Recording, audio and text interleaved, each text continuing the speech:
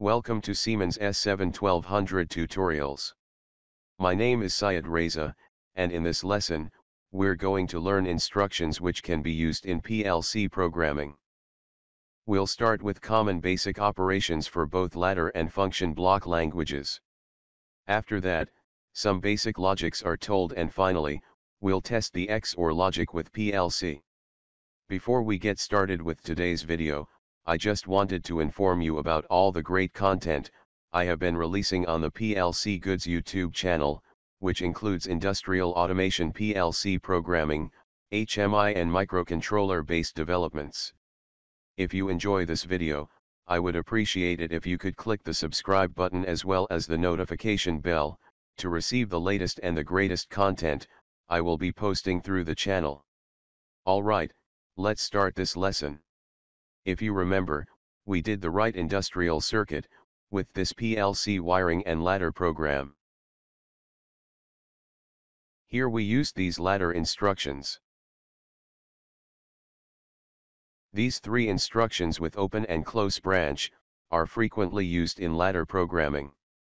A complete of all instruction are listed here in the Instructions tab.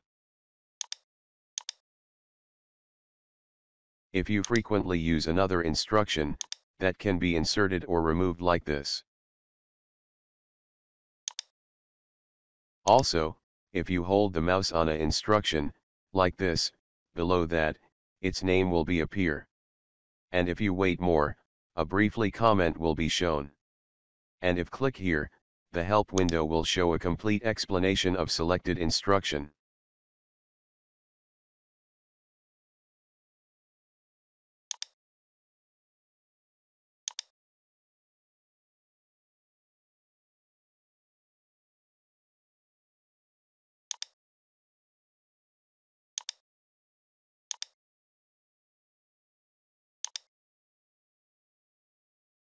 Now, let's start with these three instruction, which we've used them before. Now, see this PLC wiring and ladder program. As you know, ladder programs are similar to industrial circuits, and we can suppose, here is a power line, but virtual and in CPU's program. It's not real. Now see the first line. The power can reach to here. Now, the question is, how can we change the state of this contact in a PLC program? In real, we press push buttons or switches. In PLC programs, each contact has an address, which have two state, 0 and 1, or true and false. This binary address is I0.0, which refer to this PLC input.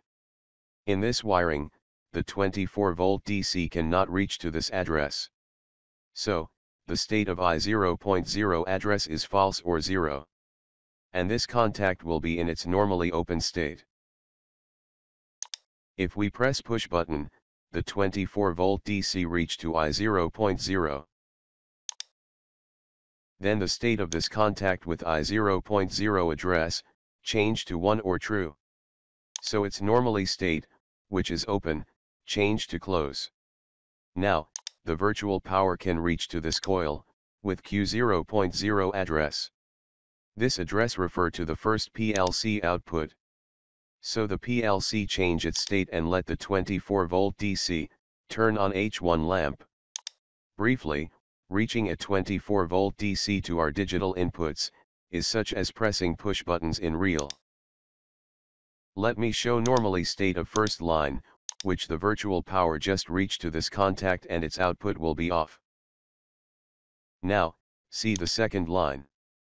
The virtual power can easily reach to this normally close contact with I0.2 address. As you see, the 24-volt DC cannot reach to this PLC input, until the S2 push button is pressed. So the normally close contact remain close, and virtual power can reach to output, which turn the second output on. If the S2 push button is pressed, the second output will be off.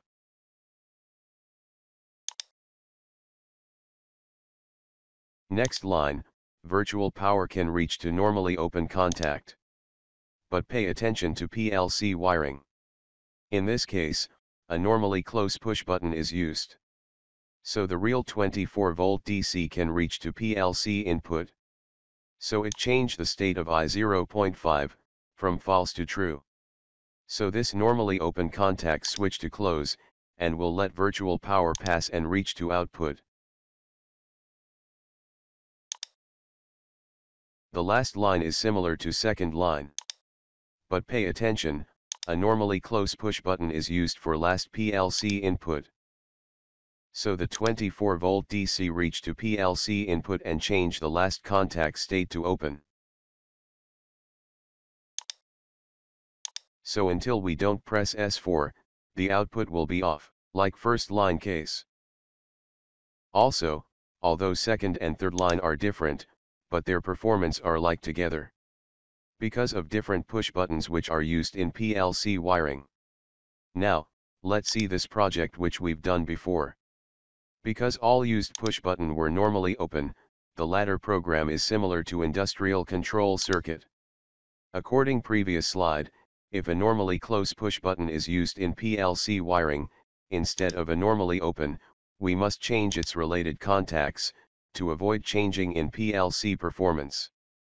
Okay, we've seen how we can change normally open or close contacts state.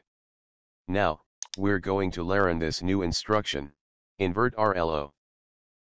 RLO is a short form of result of logic operation. Let's test this program to understand what this instruction is. Well, I'm going to write this program.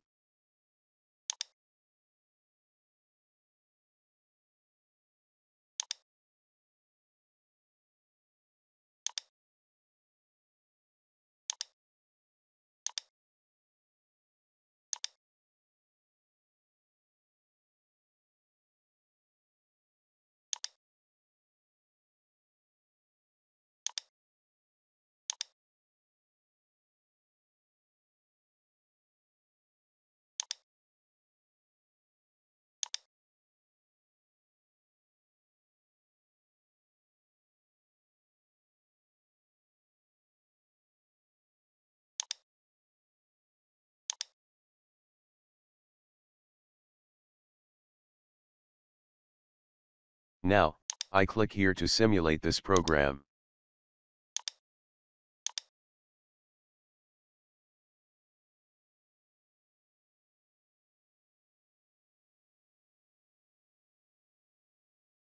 It seems, we have an error in our program.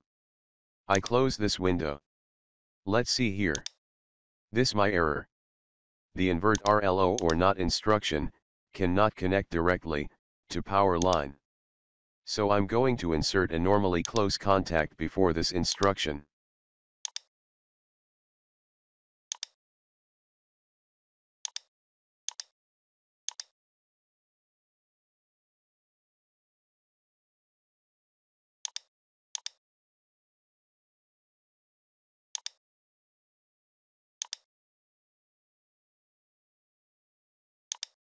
These two contacts are normally close and virtual power will pass through them. Now I click here to compile program again. Okay, there isn't any error or warning. So, I download it to my PLC.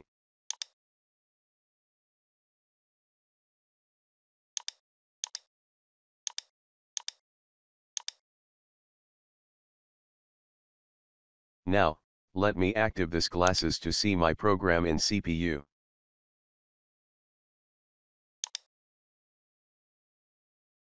In ladder language, RLO is our virtual power, which not instruction, invert that. As you see, in the first line, the virtual power has reached to not instruction. So after that, we don't have it and the output will be off. In the second line, the virtual power has not reached to not instruction, so after that, we have virtual power again and this output will be on. Pay attention, as you see, if we change instruction sequence in ladder language, it could change final result too. Alright. Like previous videos, I can test this program with my PLC. Because I have closed the virtual PLC, when I click on Download to Device, TIA needs to search Connected Devices, to make a new connection.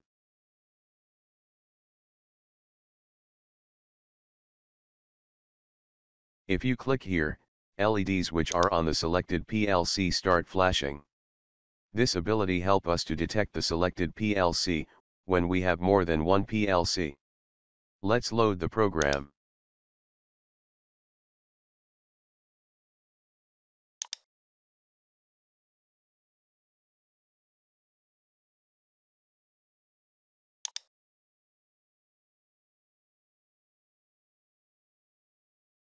Now, I can check the PLC program performance.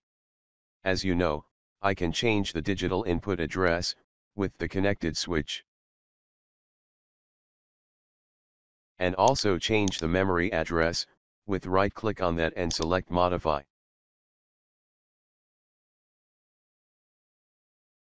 As you see, when I change the connected switch, both PLC outputs are changed too. Well, we've learned some basic operations. In next video, we'll see how basic operations can be combined to have basic logics in ladder language. Also we'll see basic logic instructions in function block. After that the XOR logic will be written as an exercise. Thanks for watching my content.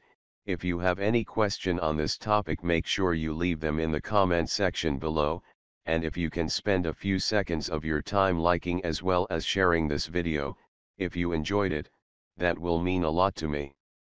If you have any suggestions for the channel such as what kind of hardware or software I should be covering, then make sure to leave that in the comment section. See you next time. Bye bye.